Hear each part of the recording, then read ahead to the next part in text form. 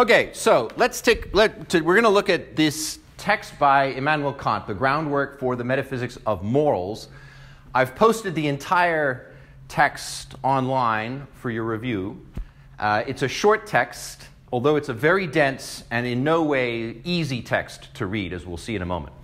However, the parts of the text that are going to be most of interest to us are the preface and parts 1 and part 2. And as you'll see in the presentation or in the excerpts that I provided for you here, part 3 we're going to largely elide in large measure because the effort or the function of part 3, at least as I read it, is more philosophical than it is political. There is a political or political-philosophical implication that's very important in part 3, but the way that Kant works it out, to my eyes at least, reads much more in conjunction with or consistent with the efforts that he then picks up in books like The Critique of Practical Reason and so on. So we're going to focus largely on the preface and then parts 1 and parts 2. And I'll have a few brief comments to make about what he says in part 3 at the very end of our discussion. So this is one of the two texts that we're reading by Kant. We have the two Kants, as it were, represented in our text. We have Kant the philosopher, this writer of almost unreadable German, who over the course of about a decade produced epic, dense texts that even his contemporaries found extremely difficult to get through, which have plagued philosophy students ever since. And then we have the Kant of who I would call journalism or polemic. This is the Kant who wrote What is Enlightenment, the Kant who wrote The Perpetual Peace. And so you have each of those to consider. And of course, the difference in the texts also maps onto a kind of difference in the kinds of speculations that it invites us to make based on what he is saying. So what I'd like to do is I'd like to briefly situate the text inside of its time and place. My intention is not to give you a biography of Immanuel Kant. Wikipedia can do that perfectly fine. But I will briefly contextualize the text and where I think this text is coming from. And then I'm going to walk through with you some of the key sections that I think help explain a little bit this project that Kant wants us to think about. There is a lot inside of this text which strikes the modern reader, and in fact I think readers from almost the time from which it was published, as being very counterintuitive, in part because if we follow the logic that Kant sets out in this text, it leads to some conclusions that seem extremely incommodious and in fact outright immoral, which obviates then the seeming purpose of the text, which is to talk to us about a kind of absolute moral foundation to human society or to human beings themselves. So part of the challenge we'll have is to try and work out if there's a way to resolve these seeming paradoxes, and I'll explain a little bit what those paradoxes are in just a moment. So to briefly situate the text, there is what I'm calling Kant's decennium mirabile, his marvelous decade in which he produced those works for which he is primarily well known. The only one that's really missing from here in terms of his greatest hits is the so-called third critique, the critique of judgment. But we'll see that he starts the decade in 1781 with his epic text, The Critique of Pure Reason, and then he follows it up with these two, the short text, What is Enlightenment, which we've already briefly considered in this class when we looked at Wollstonecraft, and then the text that we're going to look at today, The Groundwork of the Metaphysics of Morals. And you'll see at the end of the decade, he follows up from the Critique of Pure Reason, which he revises in 1787, which is often called the B version of that text. He follows it up with the Critique of Practical Reason. And both of those texts, the Critique of Pure and Practical Reason, come out of some of the challenges that he lays out here in this book, The Groundwork for the Metaphysics of Morals. It's a curiosity that whereas at the end of his life, Kant did actually produce a book entitled The Metaphysics of Morals, the real follow-up to this text, since this is just the groundwork that we're looking at, is not that Metaphysics of Morals text from the early 1800s, but instead these two critiques of pure and practical reason. However, those texts belong to a philosophy class, and we're in a political philosophy class, so you should be as grateful as I am that we don't have to consider what they say, because they're very, very difficult indeed to get through. So we're going to be looking instead at this text, The Groundwork for the Metaphysics of Morals. And of course, the question is, first of all, why did Kant write it? And also, why is it only a groundwork? The word in German that he uses is Grundlage, so preparing the foundations, as it were, of a proper treatment of the metaphysics of morals, or we might put it this way, preparing the ground or preparing the terrain for thinking about morality as an abstraction was the sort of Kantian project that he wanted to engage in. And in this 1785 text, he only gives us what he thinks of as a kind of preliminary exercise towards that larger goal of thinking about a kind of absolute morality in the abstract. So let's consider then the intellectual milieu from which this text arrives. Obviously, the larger background is the Enlightenment, what the Germans called Aufklärung. So Kant is absolutely an Enlightenment figure. As we've already seen in this class, one of the main protagonists of the Enlightenment is the notion of human reason, using human reason in a bold and different way. Many of you wrote your essays on Mary Wollstonecraft, and so you've already observed how central the notion of human reason is to her text, to her argument, to her idea of identity. So that's a very typical kind of Enlightenment principle. And we further saw, in setting up that Wollstonecraft text, we turned our attention directly to Kant, his text on what is enlightenment, and we saw Kant, perhaps better than anyone, lay out the notion of reason in its Enlightenment form, namely this idea that reason was still in its infancy, that we human beings have not yet learned to use or leverage our reason effectively, that we are still awaiting a moment in which we will become more mature in terms of the use of our reason. And then the second critical component for Kant was that reason is not a private activity, but a public activity, the so-called public use of reason being fundamental then to this project to help advance humanity along.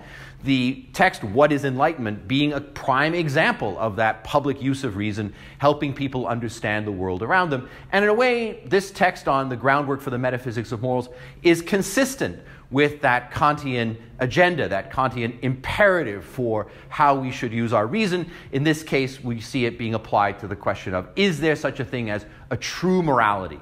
And the idea would be that you would be able to read Kant's text and it would change your outlook on life. So it's very consistent with that kind of larger Enlightenment intellectual agenda that we've already encountered in this class. But there are two more proximate figures who I think are fundamental to explaining this Kantian effort. The more obvious one, the one whom you frequently encounter when you turn your attention to Kant's work, is the thought of David Hume, who's pictured above, looking rather in good point and self-satisfied.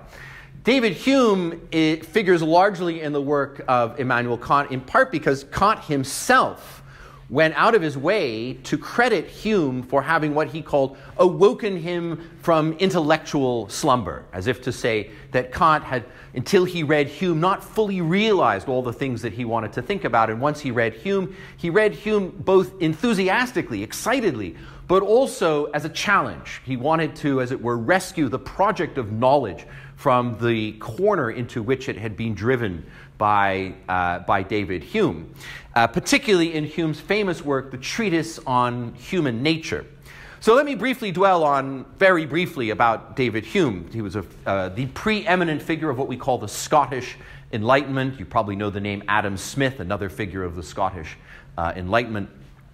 David Hume belonged to a class of philosophers known collectively as the empiricists, the father of philosophical empiricism, another figure that we've encountered in this class, no less than John Locke, whose enormous essay, an essay concerning human understanding, is often seen as the sort of beginnings of this movement called empiricism.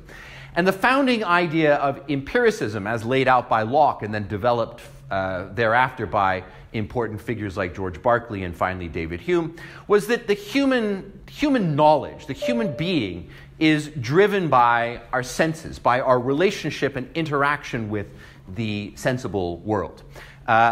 Locke himself famously described the human being as what he called a tabula rasa, an empty slate upon which knowledge, things were written based on our acquisition of experience, all of which was then mediated by our senses. So another way of thinking about that is that we are born into this world without any kind of innate or preconceived elements to us, right? That everything we are is then defined by the environment that is around us. This is a powerful position because it suggests, sort of in sympathetic lines with what we've already seen intimated at in Hobbes, that everything that is therefore around us is contingent. There is nothing absolute. It can all be changed. It's all a function of convention or there's no, as it were, abstract idea of what power is or what honor is or what nobility is or anything like that. All of this is actually created out of our interaction with the world. So this was the kind of idea of empiricism that we see laid out in the essay Concerning Human Understanding by Locke. And David Hume picked up on this idea, and then in his essay Concerning Human Nature, he took that and raised the kind of basic question that it sort of suggests, which is there a way for us to know anything absolutely, right? If we are if the knowledge we have is created out of the experiences that we have with the world, is the notion of absolute knowledge of something possible? And so he investigated this in such a way as to come to the conclusion that the answer is no, which is why we sometimes call Hume the kind of radical empiricist or a radical skeptic in this regard. He said that the human brain, the human psyche, is incapable of accessing absolute knowledge by virtue of the interaction that we have with the world and how we then process where knowledge comes from. He points out, for example, that we tend to think in terms of cause and effect. He says we see the sun get up in the morning, and therefore we associate the day with the sun rising. And so we create a cause effect. The day is caused by the rising of the sun. But can we know that with absolute certainty? Is there some deeper truth that we can access? And the answer is no, because the only knowledge we have that day is caused by the rising of the sun is the fact that it happens over and over and over and over and over again. But who knows, the millionth time, the 10 millionth time, a billion years from now, will that in fact be the case? And the answer is we can't know, because our knowledge is itself entirely bounded by the empirical world in which we inhabit. So we have the illusion of knowledge. We have the illusion of truth. And we can use that illusion of truth often quite handily. We know, for example, that if we jump in a pool, we will get wet. Even though we can't know it with certainty, the rule will work well enough for us to therefore not want to jump into a pool fully clothed. But the point for Hume is it means that there's no such thing as absolute certainty, right? That the idea of a categorical or absolute knowledge simply is beyond what human beings can muster. Instead, the truth that we operate by is entirely driven by this world of perception. So when I jump into the pool without my clothes on because I know I'm going to get wet, it's not because I have an absolute truth about the nature of water and what it does to people. It's because my perception has given me the truth that I can then operationalize in my own life. So for Kant, this was problematic because it suggests there is no absolute. There's no such thing as absolute knowledge of any kind. Therefore, any kind of scheme that wants to be premised or built on absolute foundations is fundamentally impossible. You'll see then that the Humean skeptical argument, Humean skepticism, is, among other things, a challenge to what we might call traditional religious foundations, right? Traditional religious views. If there are no absolutes, that will also include so-called transcendental absolutes. And indeed, Hume, in his text, devotes some time and attention to that question. But you can therefore see the beginnings of the Humean project. Is there such a thing as an absolute moral code? Is there such a thing as absolute morality? From the point of view of Hume, the answer would be no, because everything is fundamentally contingent on the world of perception. And so, in a meaningful sense, there is a correlation, or connection between the Kantian enterprise in the groundwork for the metaphysics of morals and Humean radical skepticism, in the sense that we see Kant's efforts to try to describe a moral metaphysics as a way to rescue this idea of morality from the empirical contingency into which it has been placed by David Hume. And ordinarily, we'd leave the question there, right? We simply say, Hume sets up this challenge, Kant tries to answer it. But I think for the purposes of this class, and particularly the journey that we've traveled so far together, it's incumbent upon us also to consider an additional source, an additional contributor to Kant's thinking, because I think it was also decisive, and it's another figure that we have read in this class, namely Jean-Jacques Rousseau of the Second Discourse and of the Social Contract, who we've just been finishing considering. You may recall that in the second discourse, as part of Rousseau's radical reevaluation of the human experience and his idiosyncratic and indeed, one might say, extraordinary attempt to try and claim that what we perceive as human progress is in fact the reverse, and so on, all that stuff that we looked at. You may recall that Rousseau historicizes the idea of human reason. Human reason is something that as original man we do not need, and it's only something then that we develop as a result of our experience coming out of nature. It's part of this, what he calls our perfectibilité, that we then actually need human reason. So we have this extraordinary historicization of human reason. But additionally, you may recall that not only does he historicize human reason, he also historicizes human morality. Some of you mentioned it in your submitted written work, that for Rousseau, there is no need for morality until we start living with other people. Prior to living in communities, I don't need to know what is right or what is wrong. The expediencies that moral codes provide are unnecessary for people living in a kind of savage, isolated happiness. So another way of saying that is that morality, for Rousseau, is, like reason, a construct of civilization. Or that we need morality when we move into the state, so that the state creates morality. We need to be extremely careful with Rousseau to distinguish between what we might call a state morality, which is to say that the state, as it were, asserts a moral authority, creates a moral code. That's not what Rousseau's saying. Rousseau's saying is that it's when we move into the state that we, for ourselves, adduce a moral sense, that we come up with for ourselves the idea of morality. So, like Hume, in Rousseau, we find the idea of morality being contingent, but unlike Hume, for Rousseau, it's even more provocative, because it suggests that human beings don't even need morality, that the only reason we have morality is because it's a necessary expedient for living inside of civil society. As long as I'm not living in civil society, I will not need this concept. And as you recall from Rousseau, he has this kind of what we might call argument from efficiency. Human beings don't waste time on things that are not necessary to them.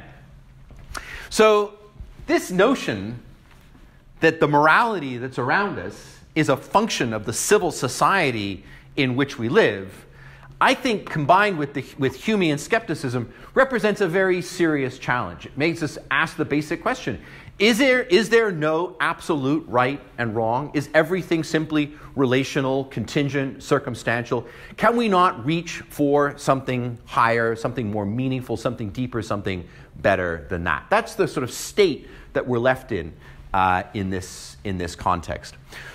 The power, I think, of Rousseau's idea is visible, indirectly perhaps, to many of you who chose to write on the Wollstonecraft text. Because think about what Mary Wollstonecraft is saying.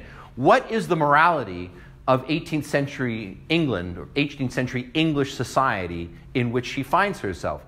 It is a morality that says it is okay to deprive young girls of educational opportunities. It's a morality that says it's fine to emphasize women should expend effort on when they are young and discard the life that they will lead thereafter. It's a morality that essentially says it's all right to treat women as second-class citizens, to condemn them, or at least to relegate them into this second-tier status, and so on. In other words, Mary Wollstonecraft reads the problem of the female body in 18th century society not just as a problem of social custom, but also as a problem of moral attitude. And that then sort of, as it were, impinges upon the Rousseauian idea. States, or the civil society, creates the morality it wants. It's not immutable, it's not fundamental, it can be changed. The way you change it is you leverage your reason, you try and engage in arguments, and so on. And I think most of us would agree that we tend to live still in a kind of Rousseauian moral construct, that the moral codes, what we think of as right or wrong, are changing all the time around us as a result of the evolution of our thinking and the like. So that sort of powerful notion that we get from Rousseau, I think, is still very much operative, even if we don't necessarily like to say it out loud. Well, the third element that's obviously missing from this, but that you can see is implied in my remarks so far, is, well, what about divine moral authority? Surely we have a source of moral code, moral law. God, him or her or itself, whichever your gender preference is, right? God can grant moral certainty to human beings. But by the end of the 18th century, and we've already seen, as it were, the disintegration of a reliance upon divine transcendental truth, starting with Hobbes, or even really starting with Machiavelli and moving forward. By the end of the 18th century, it is insufficient. In fact, it is inadequate to simply say, well, there is a transcendental, fundamental morality that comes from God. For starters, there are lots of different gods, so does that mean there are lots of different moralities? And second of all, our understanding of what God is, right, our understanding, as it were, of religion and religious codes and the like, that if that's where our morality comes from, then it goes back to a kind of Humean skepticism. It seems to be brokered by empirical experience. We have to encounter the religion that we're going to follow until we can then encounter some kind of morality that goes with it. Whereas what Kant wants to do is argue for a deeper kind of morality. You don't need to read a book to know that killing another human being is wrong. It's not like, I don't know, JB is sitting there about to kill somebody, and you're like, wait, JB, hang on. I've just been reading this interesting book. It says you shouldn't kill. And he's like, oh, really? Yeah, look right here. Okay, I'll stop. That doesn't happen because we know fundamentally that it is wrong. And this is what Kant wants to investigate, this notion of what we might call absolute, in fact, what he calls pure morality. Morality that's outside of experience, outside of contingency, outside of circumstance, but a pure moral self, right? A pure moral sense of who we are. So this is what's driving Kant's investigation. Are there any questions so far? No, Professor.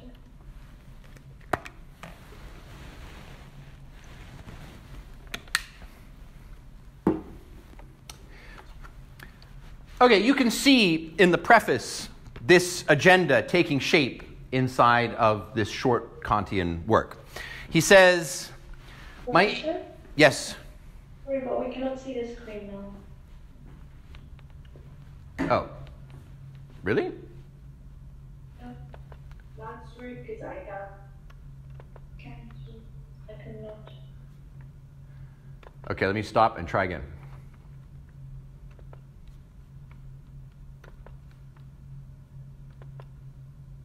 How's that? Yes, thank you, Professor. So you can see he says, since my aim here is properly directed to moral philosophy, I limit the proposed question only to this: whether one is not of the opinion that it is absolutely necessary to work out a pure moral philosophy, right? So a sense of morality that is in and of itself, which is fully cleansed, or we might say divorced from, everything that might be in any way empirical, meaning belonging to the world of the senses, or anthropological, belonging to man, right? Belonging to the experiences that people have with each other. So is there a way that we can think about morality, a moral philosophy, moral knowledge, right? That's what moral philosophy means, is our knowledge of what is moral, outside of this world of experience, of empirical reality, outside of human interaction? Do I need to start interacting with people to figure out what is right or wrong? Do I need to start engaging with the world around me in order to work out what morality consists of? Or is there a way that we might know it before that, at a more pure, at what he calls a pure level? And he says there must be such a morality. He says that there is such a thing as pure morality is self-evident from what he calls the common idea of duty and of moral laws. You don't need to read a book to know that it is wrong to kill or hurt other people. You don't need to have been born in a certain country or in a certain time or place in order to know that causing suffering is bad. This is a universal understanding that this is not the kind of thing that we should be doing. Where does that come from? Why is it that someone who was born 5,000 years ago and someone who will be born 5,000 years from now, someone whose native language is Swahili and someone whose native language is Korean, someone whose religious background is Shinto and someone whose religious background is Buddhist, yet they can all agree on these basic moral laws? For Kant, that makes it self-evident that there is some underlying morality. Morality is not merely contingent. If it were, it would be much more varied than what we see. Instead, there is widespread agreement on the universality of what he calls the idea of duty and of moral laws. And he says if it's going to be accepted as a law, we have to accept that for it to be valid morally, it carries an absolutely necessary obligation. It requires that we always observe it. It's not as if to say, well, sometimes it's right to kill people, but sometimes it isn't. These have to have a kind of universal, constant quality to them in order for them to gain character as laws. Hence, the ground of obligation. Where do we look for that sense of obligation, or what we might call duty? And don't worry, we'll define our terms as we go forward. Is to be sought not in the nature of the human being or the circumstances of the world in which he is placed, but a priori solely in the concepts of pure reason. So another way of saying that is, when is it wrong to kill another human being? Well, when they're young, or when they have a lot to live for, or when they've been very nice to you, or when they could be helpful to you in the future. No, it's always wrong.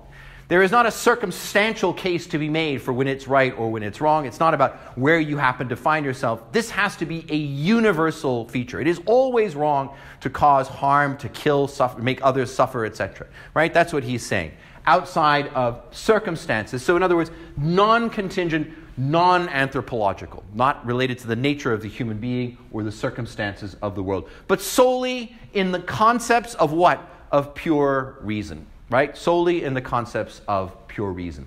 So here we see that Enlightenment idea. Reason, again, taking this incredibly important role inside of this scheme that by virtue of our reason, we have, at least Kant will argue, access to the notion of a pure moral philosophy. In other words, a pure knowledge of what morality is.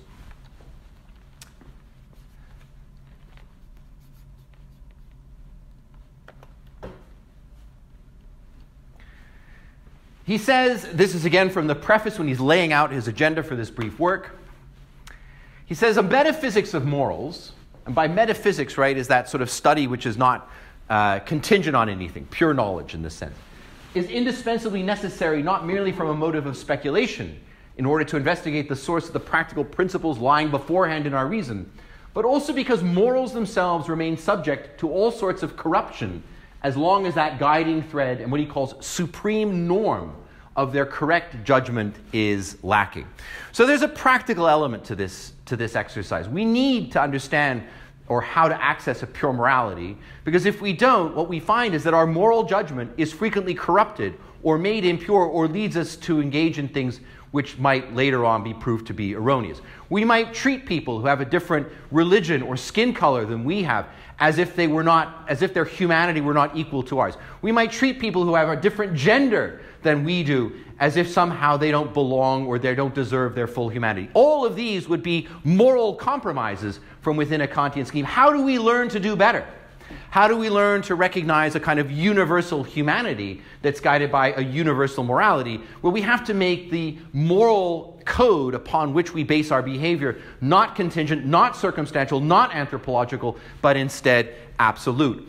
We need to make sure that the actions that we do not just conform to moral law, but that our actions are because they are moral law, for the sake of moral law. That is, true moral action is done not for the outcome, but because it is a moral action. That's the sort of commandment that Kant wants us to get our heads around. And we'll see that this idea of it is not enough that action, or that for an action to be morally good, that it conform to the moral law, but that for an action to be morally good, it must also happen for the sake of this law. That, for Kant, is a critical distinction, and we'll see the importance of that as we go forward.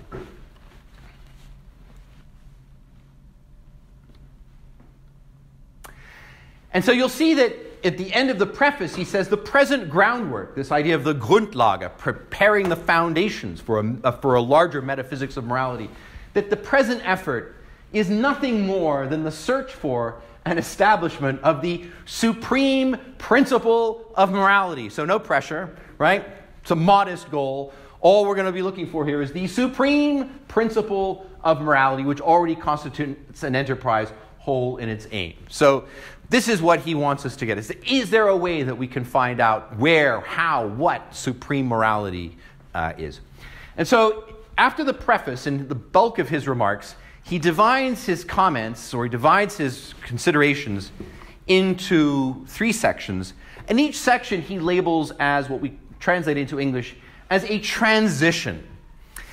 And that idea of a transition, I think, is interesting, right? To transition means to move from one state into another state, or to move from one place into another place. And I think by labeling the sections of his essay transitions from common rational knowledge or popular moral philosophy and so on, that what he's essentially signaling is that the moral environment in which we presently live is inadequate to any moral aspiration that is premised on purity or absolute moral knowledge. So therefore, it creates a kind of an agenda for humanity, for human beings. We need to transition. We need to move away from the circumstantial, contingent, civil, social, moral understandings that we have at the moment, and instead aspire to reach for something greater, right? Something that is more absolute. And you'll see his 3 transitions. The first from what we might call, what he calls common rational knowledge, but we would call common sense, right? To a philosophical knowledge of morality, to a knowledge of morality that's based on knowing. So common sense would be a sense of like a contingent judgment as opposed to a kind of more absolute knowledge. From popular moral philosophy to metaphysical morality. So in other words, instead of just thinking about, well, you know, it's good to treat your brothers or your family nice, etc., whatever it might be, instead to have to be able to lay more fundamental claims to moral action. And finally, in the third part, this idea of a metaphysics of morality to a critique of pure practical reason, this does a lot of work. It's the shortest section of all, but it does a lot of work inside of Kant's scheme.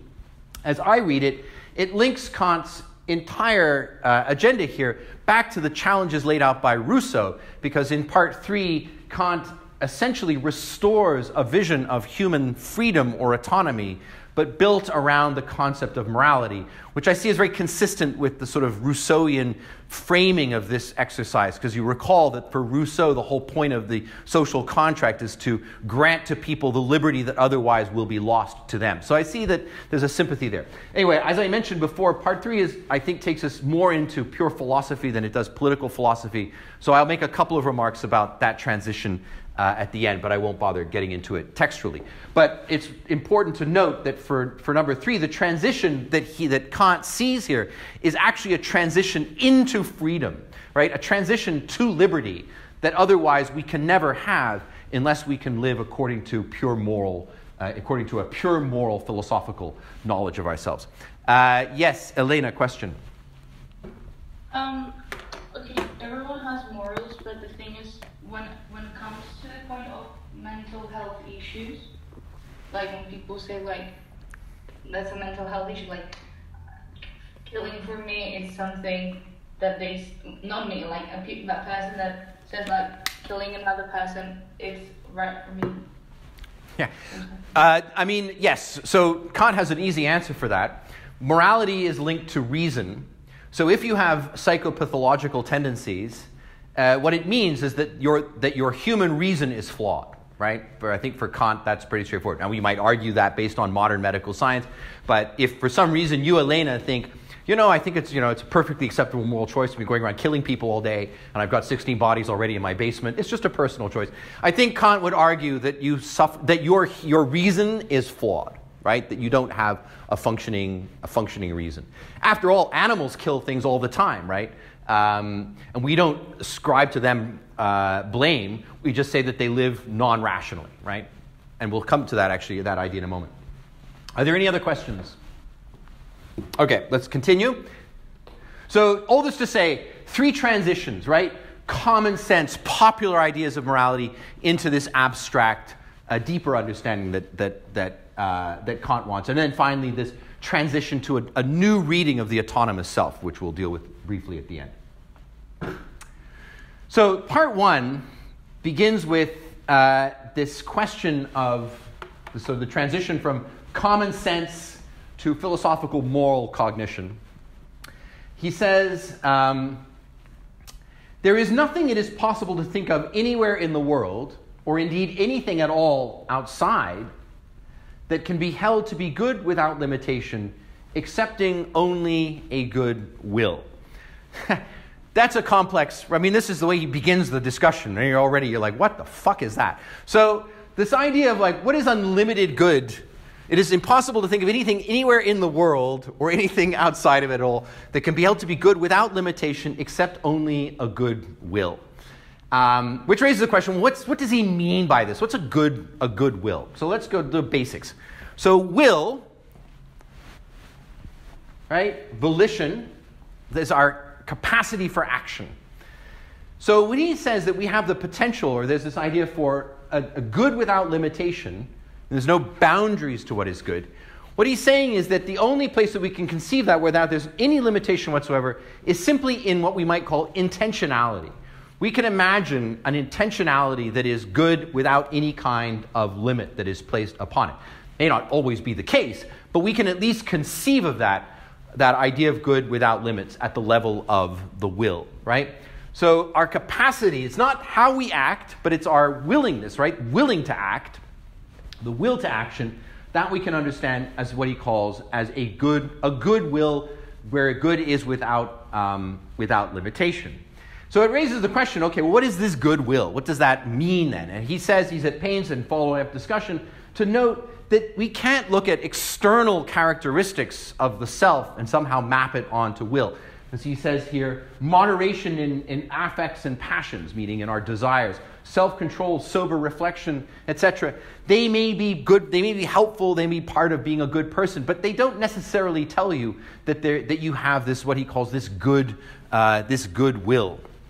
Because although they may be important characteristics, it's important to be self-controlled and to reflect soberly and be moderate and so on, in and of themselves, they don't necessarily lead to moral outcomes, right? You can't look at these characteristics. Another way of thinking about this is that we don't want to link moral outcomes with the character or the personality of the moral actor, right? We don't want to make it contingent in that way. We want to aspire to something else. So where is the morality of the self coming from? It's not coming from the fact that you're like a good person, or that you are moderate in your habits, or that you have respect for other people. Your morality, your capacity to act in a moral way, is coming from the will that you have to act, and that alone. Everything else is simply another manifestation of something else. But in terms of whether you can act morally or not, all of that has to come back to the question of how you act. What decides the action you take? And that's going to be the question of will, right?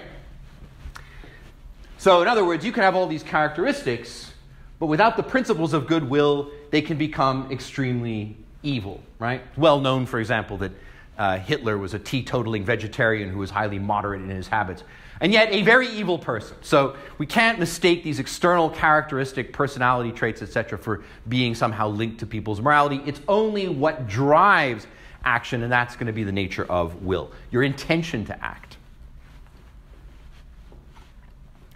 He says the good will is good not through what it affects or accomplishes. And this is going to confuse a lot of us here at the beginning. The good will is not good through what it affects or accomplishes, not through its efficacy for attaining any intended end, but only through its willing, i.e. it is good in itself, and considered for itself. Without comparison, it is to be estimated far higher than anything can be brought about by it, etc. And you'll see here that because as something that has full worth in itself, I'm referring to the line I've bolded here at the bottom, utility or fruitlessness can neither add to nor subtract to anything from this worth. Okay, let's think about the implications of this. The idea of a good will being good in and of itself, regardless of the outcome that it creates. Right? That's what essentially he's saying. So whether it creates an outcome or it doesn't has no bearing whatsoever on whether the will can be considered good, because the notion of will is at this point simply in its willingness, right? In the action that it wills to take place, not in the consequences of that action. The implication of this, of course, is extraordinary, because it then separates or divorces absolutely the notion of the will to act from any potential outcome or consequence. And because it's therefore completely divorced, it means that you never need to consider, you should not consider, it is amoral to consider the outcome or the consequence in terms of assessing the good will, right? That your will be good.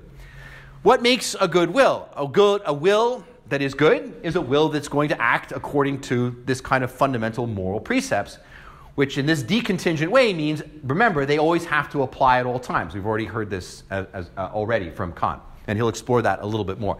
Okay, so just keep this in mind. We're going to explore it a little bit more, but that the will is only through its willing that it is good. It has nothing to do with the outcome or the consequence or lack thereof that it creates. He says, there is something so strange in this idea of the absolute worth of the mere will without making any allowance for utility in its estimation, that despite all the agreement with it, even of common reason, there must have nevertheless arise a suspicion that perhaps it is covertly grounded merely on a high-flown fantasy, and that nature might have falsely understood in the aim it had in assigning reason to govern our will.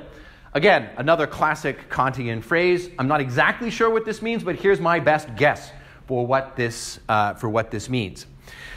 He says, something so strange in this idea of the absolute worth of the mere will. Okay, so let's consider what might make it strange. Here's the famous example that professors of ethical philosophy always give in conjunction with teaching this text.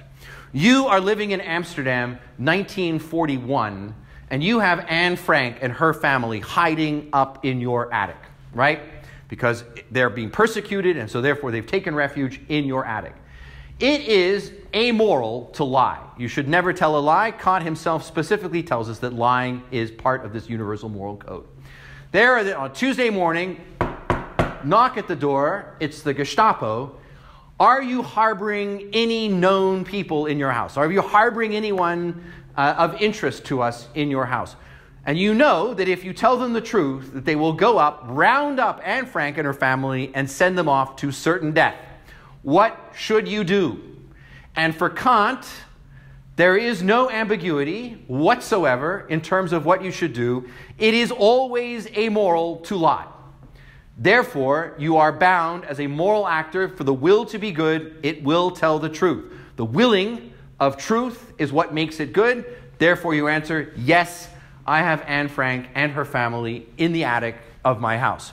Next thing you know, they're being let out in chains, sent off to the death camps, and they don't survive the war. Have you committed an amoral act by your commitment to telling the truth? And for Kant, the answer is no, you have not. If you had said, no, there's no one in my house, and saved them, for Kant, you would be committing an amoral act. This is the extreme inconvenience, we might call, of the Kantian scheme. When you divorce the good in and of itself from the will, with any potential outcome that might happen, you can imagine 1,001 scenarios which immediately provoke all kinds of crazy questions in your head. Like, you're like, that can't be right. Wait, he doesn't really mean that. But that is what he means. Note what he says.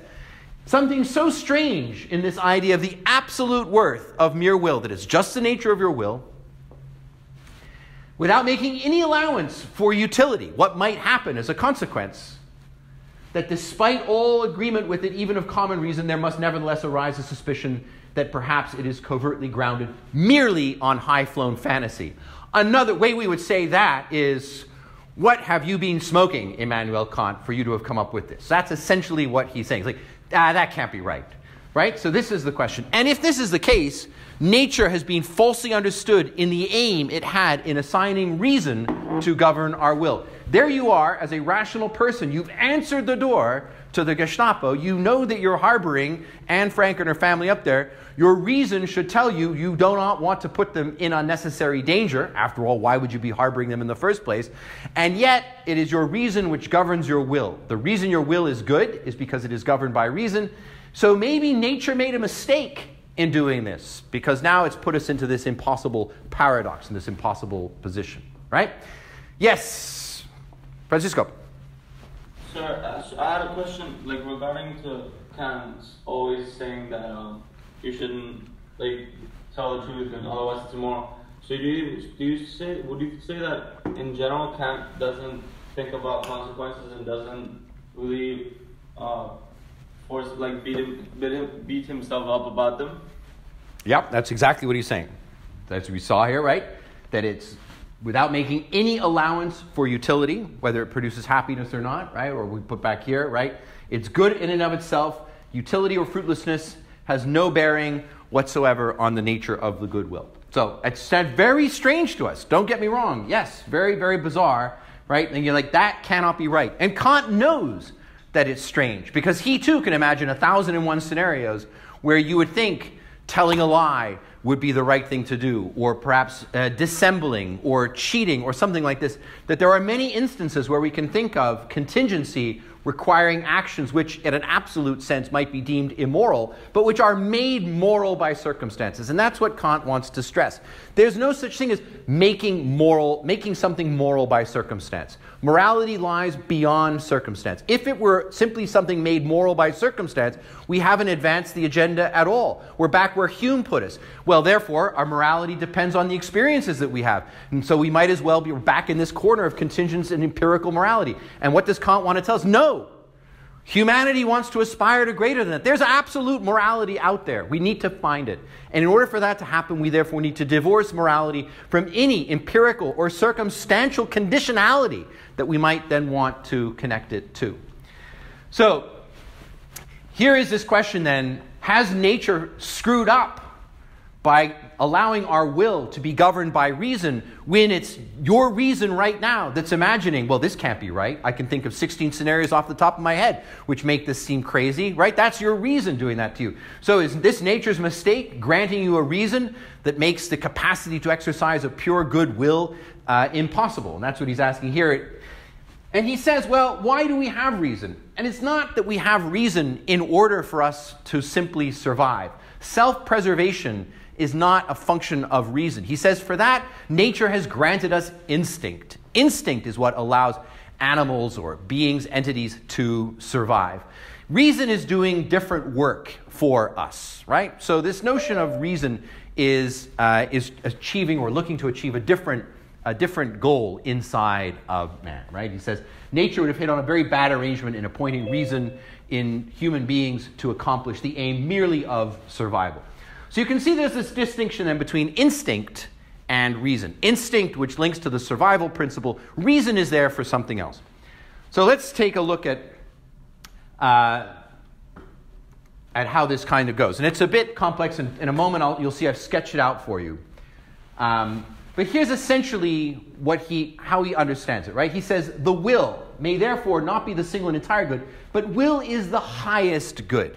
Right? The highest good. What does that mean? It means that goodness, in its most absolute form, always starts with the willing of action. Not the action itself, but the willing of action before any kind of outcome or contingency can be observed. And the condition for all rest, even for every demand for happiness, in which case it can be united with the wisdom of nature. When one perceives that the culture of reason, which is required for will, right, the highest good, limits, in many ways, the attainments of happiness. Again, another very classic Kantian statement. So another way of saying this is that the exercise of our reason appears often to make us less happy than if we didn't have reason, right? If we could simply act on instinct, do whatever we wanted, well, therefore, maybe it would seem like we would be happier than if our actions are bounded by reason, because reason is affecting our will. What should I do? Not what would I like to do. The distinction we might draw here that Kant is hinting at is one we've already seen as being foundational in the work of John Locke, who, recall in his chapter on the state of nature, said, yet man has liberty, or yet man be in a state of liberty, it is not a state of license. And we've translated that into the notion of free to do what you should, not free to do what you want. And that distinction between a freedom or autonomy that's around what you should do versus an autonomy around what you'd like to do links to this division between reason and instinct that we see in Kant. And Kant will further refine that notion of what we should do in just a moment. He says, note here, we need that the concept of a good will dwells already, I'm at the second paragraph, dwells already in the naturally healthy understanding, which does not need to be taught, but rather only, and note the word he uses, only to be enlightened. So here we're linking back then to the sort of Kantian idea of what is enlightenment. Enlightenment is a process of maturity, a process of acquisition of skill to use what we've been granted, namely our reason. But the important thing here, right, is it does not need to be taught. For Hume, nature teaches. That's where we learn the things that we have, is we learn from nature through our empirical relationship. What Kant is saying is that the nature of goodwill, or that the goodwill that we have governed by reason, is not something that needs to be taught. It's there in all of us by virtue of the fact that we have reason to begin with, right? And how does it make manifest? As we've seen already in the preface, the reason that Kant feels comfortable or confident in making this assertion that there is something called a universal goodness to will is the fact that the world over, outside of time and place, regardless of custom or religion, etc., that people have the same concept of what he calls duty. And that's this notion of doing what you should, not doing what you want. Any action to preserve yourself is instinctual. Actions that are guided by the sense of what you should do, those are rational. So there's this link then between duty, the goodwill, reason, and nature. And I think I've sketched it out. Yes, here we go. So if we take a moment, and we'll take a break in just a second. If we take a moment here, here's where we are so far. Kant wants us to think that there is such a thing as pure morality. That pure morality is not transcendental or divine. God does not grant us pure morality as a gift of our existence. Instead, it needs to come from a pure sense of knowledge, right? Pure moral philosophy, a knowledge of what is moral. Where does it come from? And we can see so far that we've put into a couple of things. We see that nature endows people with this potential for will, for willing an action, as opposed to mere instinct, which is the kinds of reflexive or non-reflective actions that we take in order to survive. Will is guided by reason, so therefore we put reason before will, right? Will is shaped by the reason that we all have. The will that we strive for is esteemed in itself, right? Good actions at the level of, not good actions because of what they produce, but good actions because of the nature of the willing of the action is itself good. And so we've kind of created this. Nature, reason, goodwill, and then duty, where duty is the manifestation of a goodwill shaped by reason, which comes from nature, right? That's the sketch so far that we've seen sort of Kant tracing out in this work. Okay. Let me finish with three principles. We'll take a break, and we'll come back and look at part two in the categorical imperative, and then we can open up the floor to some discussions and like, is Kant even serious, and this can't really be true, etc. So once we have the idea of duty in place, duty being the action that has moral worth. Let's define it that way. Duty means action that has moral worth. He says there are three principles that define duty, or that duty must be guided by these three principles. The first example that he gives has always made me laugh a little bit, because it's this notion of, and he doesn't specify it as such in the text. He gives a very curious example. He says, everybody keeps themselves alive out of, as duty. So in other words, the fact that you had breakfast, or you drink water, or I'm drinking tea, it's just I do it as a sense of duty to my desire to stay alive, right? He says that has no moral worth, right? The fact that you eat breakfast or drink water to stay alive. On the other hand, take someone who's abjectly miserable and hates everything about their life, and yet day to day continues to exist, right? Because they feel they have a duty to life. This is moral, right? You shall not cause the harm, or cause suffering to the life of anyone, including yourself. So you have a moral obligation, right, to protect life. So therefore, even though you hate your life, it's miserable, you're stuck in like political theory classes, and you can't imagine what's going on, and you're wondering about all these life choices you made. Yet, when you wake up in the morning, you pledge to commit to living another day. Kant salutes you for your commitment to your own misery, because that, he says, is an example of doing something, what he calls from duty. It is my duty, he says, wishes for death, and yet preserves his life without loving it, not from inclination nor fear, but from duty. This gives moral worth to an action. An action to have moral value, to be a duty, in other words, it must be done from duty, right? It must be done from the sense of duty. So that's the first principle. The second principle, he says, the second proposition is an action from duty has its moral worth not in the aim that it is supposed to be attained by it, but rather in the maxim in accordance with which it is resolved upon. So, to go back to my example, it's not the consequence of the will, it is the maxim that then decides what the will should do, what duty is. So the maxim in this case, right, meaning, well, we'll see what maxim means in a moment, but maxim would be like, it is always wrong to lie. It is always wrong to cause harm or suffering to another. It is always wrong to, say, deprive people of the freedom of their beliefs. Something like this, right? And there is never a circumstance where that maxim is challenged or changed. It is universal and applies at all times. And so the point about it is, a duty has moral worth, not from the outcome that it creates, but the principle, the maxim upon which it is based, right? So if I commit to tell the truth, therefore my duty is to tell the truth, that has moral worth. If I say, well, I only tell the truth sometimes, that has no moral worth. So the moral value of action is not in the consequence or goal, but in the maxim that drives it. And we'll see he defines maxim in the third principle. He tells us in a footnote, a maxim is the subjective principle of the will. So in other words, this is the way that we individually translate our sense of moral duty into principles.